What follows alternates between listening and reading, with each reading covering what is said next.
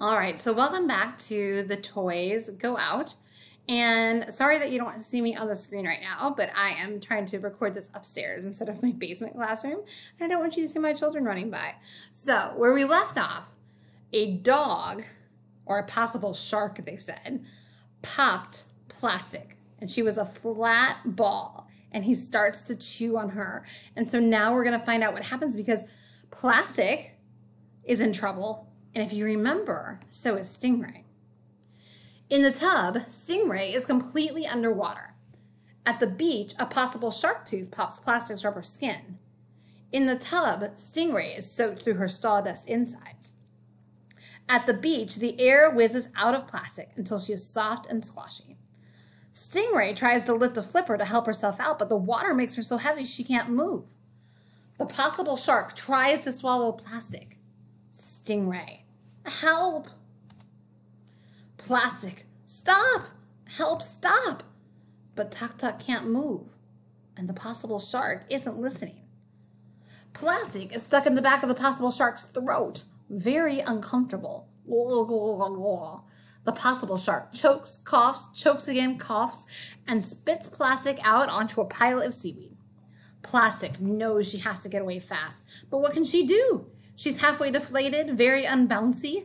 The possible shark licks its chops, but as it swoops in for another chomp, Plastic turns her body so her puncture hole is pointing right at its face. Then she squeezes her rubbery skin together as tight as it will go, pushing her last bit of air out the puncture with a loud, farty noise. The possible shark is confused. It pulls back. It makes a whimpering sound. Then it trots away with its tail between its legs. Yippee, thought Plastic. I can't stay here, though. It might come back and eat me later. The seaweed around her is gray-green and scraggly. There are clumps of it all over the beach, drifting in and out as the waves skim across the sand. Plastic checks to be sure no one is looking at her, then slips under a big piece. Rolling is hard with so little air inside, but she uses all her strength and moves gently forward and around until she is wrapped thoroughly in seaweed. Then she waits until she hears a big wave crash on the shore. As the ocean water rushes toward her, Plastic rolls along the edge of the water, pretending that the wave has caught this unsuspecting and surprisingly round blob of seaweed and merely happens to be pulling it along. With each crash of the breakers, Plastic rolls a bit further in the direction of the little girl and her family. Once a wave really does catch her, and she bangs up hard against a big rock. Once a small crab waves a mean-looking claw in her direction. And once a possible shark of a different nature, short legs with curly fur, sniffs her with frightening curiosity. With tremendous effort, Plastic keeps moving until she hears the little girl's voice. Then she slips out of her seaweed cover and bold-faced rolls back to the beach blanket as fast as she can possibly roll. Stingray is soaked through with cold water and so heavy she cannot move. From the bottom of the tub, she hears a sound. Warble, glub, glub, glub. Fortunately, her eyes are on the top of her head, so she can see what's above her. Lumpy and the one-eared sheep are sitting on the edge of the tub. The rushing sound of the tap makes it impossible to make out what they're saying. And though she's glad to see them, Stingray can't think how they will rescue her, since both of them are sinkers. After hating her friend all day, she wishes Plastic were here. I was mean to her, thinks Stingray, and now she's gone to the beach and might not ever return. I'm a sinker, and a stinker too, and if I rot and drown and dissolve in this tub, it's probably better than I deserve.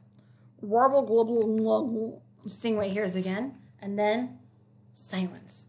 Lumpy has turned off the tap. He has pulled up the plug by its chain, and the water is running out. Stingray is humiliated. She almost wishes they hadn't found her. It's so embarrassing to be a soggy, plush sinkerfish, and yet she's very glad they did. When the tub is empty, Lumpy and Sheep jump in and pull Stingray out. She is soaked through.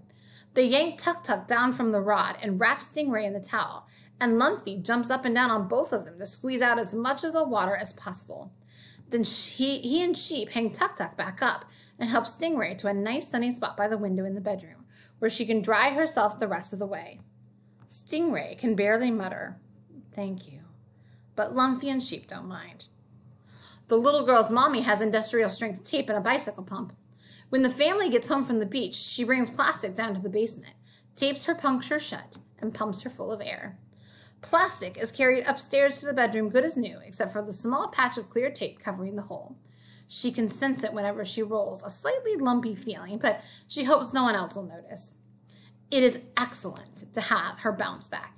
It will be excellent to see Lumpy. It will be excellent to see the sheep.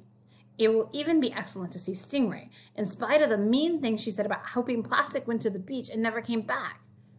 As soon as the girl's mommy puts her on the bedroom rug and heads back downstairs, Plastic starts singing a song she made up in the car on the way home. Oops, sorry guys.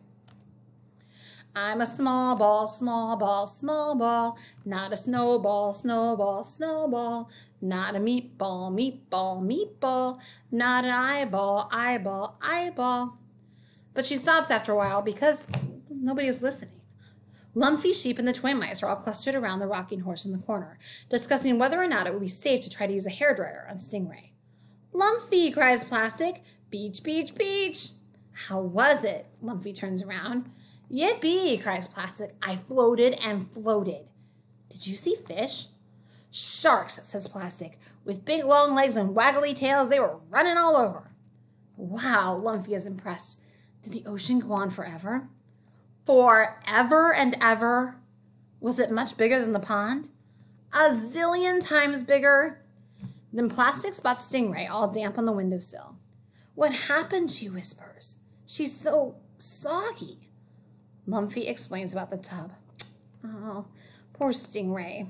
Plastic remembers how it felt without her bounce, so she could hardly roll, and how she doesn't want anyone to know. She thinks about how Lumpy is not quite a real buffalo, and Stingray is not quite a real Stingray, but how she is a real ball and can do all the stuff that balls can do. She feels lucky. Did you know there's more than one kind of stingray, wonders Plastic in a loud voice? Loud enough for Stingray to hear all the way over by the window. I read it in an animal book, she lies. There are water stingrays and dry clean only stingrays. Dry clean only ones are bigger and stronger and much better looking, and they live on land. And other animals look up to them because they know a lot of stuff. Which kind is our stingray, I wonder? Dry clean only, says Stingray in a small voice from the windowsill, feeling a tiny bit proud for the first time in a good while. It says so on my tag. Oh, I thought so, says Plastic, because you're awfully big and you know so much. There is a pause. It's nice to have you home, says Stingray. Really? Asks Plastic. Yes, says Stingray. It was very unbouncy here without you. All right, so tomorrow we'll start Chapter 5, How Lumpy Got on the Big High Bed and Lost Something Rather Good Looking. All right, guys, I'll see you tomorrow.